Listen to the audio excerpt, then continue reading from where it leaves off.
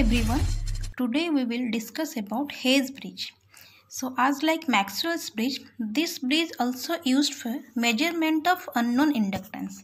But in case of Maxwell's bridge, we are measuring the value of unknown inductance which Q factor value is low. Means we are using Maxwell's bridge for low or medium Q coils. But if we will use the Haze bridge, we can measure high Q coil values. So this is the circuit diagram. This is the unknown parameter L1 and R1 which we have to find out. Then R3, R2, and in branch 4 we are having a series combination of capacitor and resistor C4 and R4.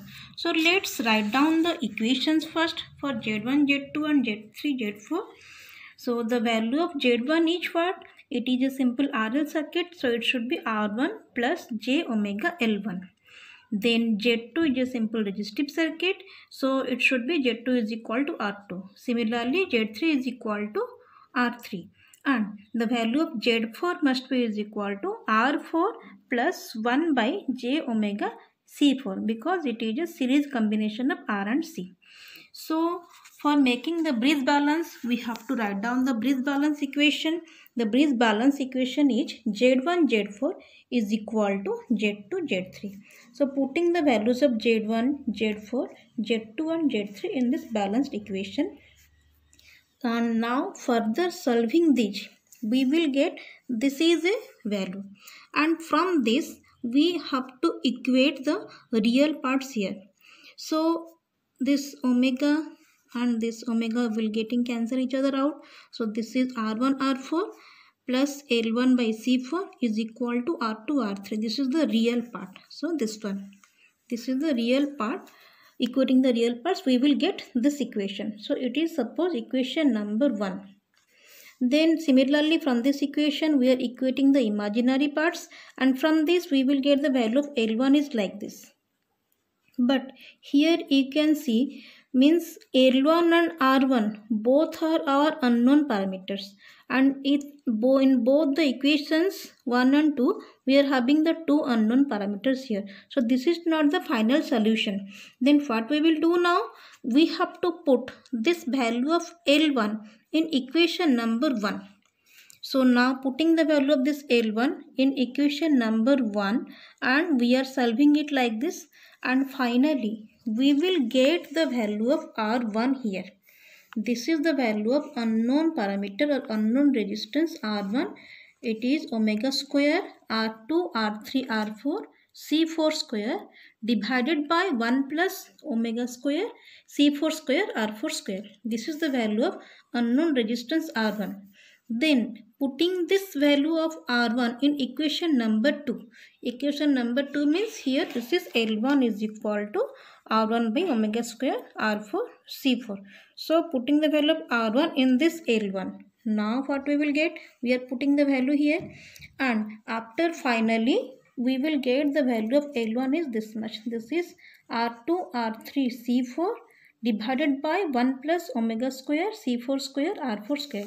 So these are the two values L1 and R1, the unknown parameters of this Haze bridge.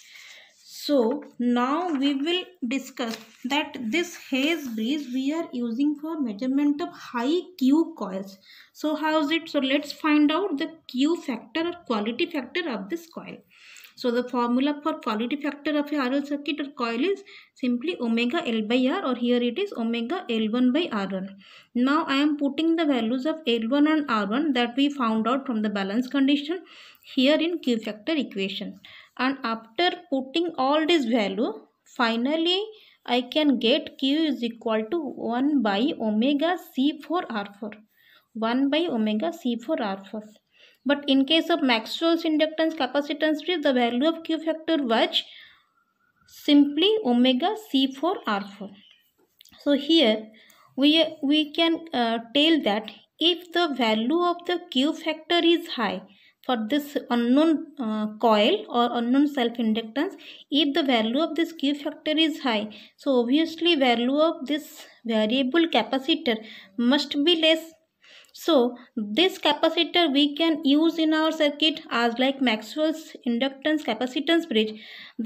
If we will measure for high Q coil, in that case the value of capacitance was much more higher, or that must be bulky and its size must be very size, and both the cost is also expensive. But that disadvantages is covered now in Haze bridge. Means if we need a high Q value coil, for that we need a low value of capacitor. So that low value of capacitor is also less expensive and less bulky. So that's why we can use this. So therefore, when we are going for this Haze bridge, so we can measure the value of coil whose quality factor is greater than 1. It is measured for high Q coil value. High Q value. Okay, so this is the difference between Maxwell's bridge and Haze bridge.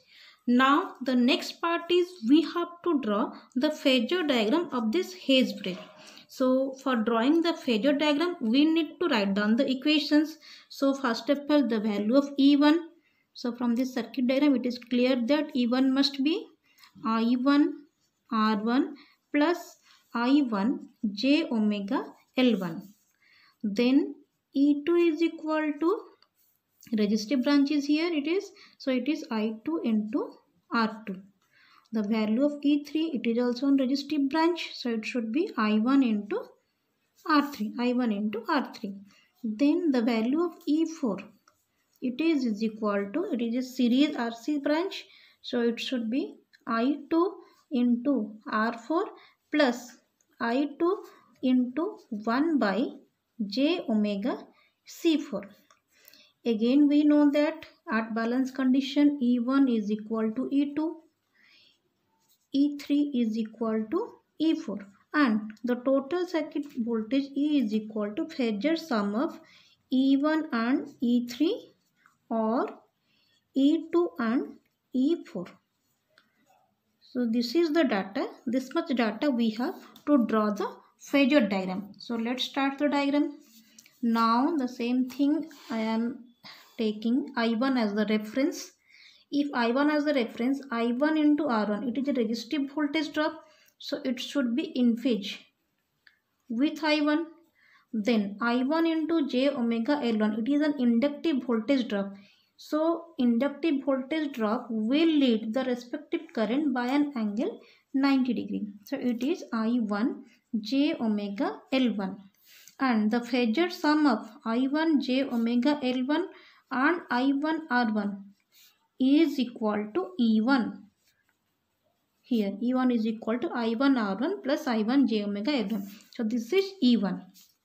Again E1 is equal to E2 at balance condition. So the same Phasor is equal to E2, and E2 is equal to I2 into R2 here. So obviously I2 and E2 must be in the same phase. So this is I2. I2 may be in the same phase. Again E3 and I1. E3 is equal to I1 into R3.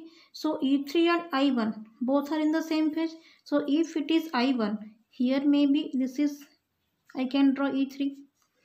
Again E3 is equal to E4. The same Phasor must be is equal to E4. And E4 is equal to I2 R4 plus I2 1 by j omega C4. So I2 R4 means this is a resistive voltage drop. So this I2 R4 must be in phase with I2. So if this is I2, I can draw I2 R4 in the same phase with I2. And I2 into 1 by j omega C4, it is a capacitive voltage drop. So if it is I2, so the capacitive voltage drop will lag I2 by an angle 90 degree. So this Phasor is I2 by j omega C4, and the combination of I2 R2 plus I2 j omega C4 is equal to E4. So here it is this I2 R2 and this is I2 into 1 by j omega C4. So this is E4. So now we got E1 E2, we got E3 E4, and finally we can get the entire circuit voltage E by combining E1, E3 or E2, E4. So this is a Phasor sum of E1, E3. This is E, total circuit voltage E. And this is the Phasor diagram of Haze bridge. And in the next video, I will tell you about Anderson's bridge. Thank you. There are more other AC bridges also. So to know about all other bridges, you can watch my next videos. If you like this lesson, give it a big thumbs up. Remember to subscribe this channel and don't forget to write down your valuable feedback in the comment box.